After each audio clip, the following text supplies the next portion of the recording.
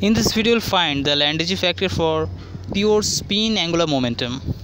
For pure spin angular momentum, the orbital angular momentum L factor could be 0, and its average value L into L plus 1, that's equals to 0.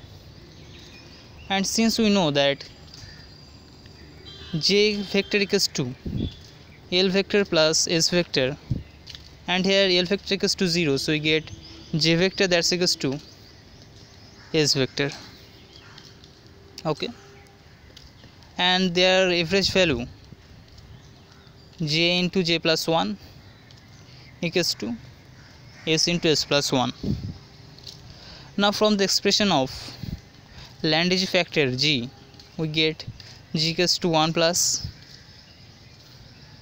J into J plus 1 plus S into S plus 1 minus L into L plus 1 divided by twice J into J plus 1. Okay, now put the value of J into J plus 1 from that case, so put that is equals to S into S plus 1 plus S into S plus 1, and the value of L into L plus 1 equals to 0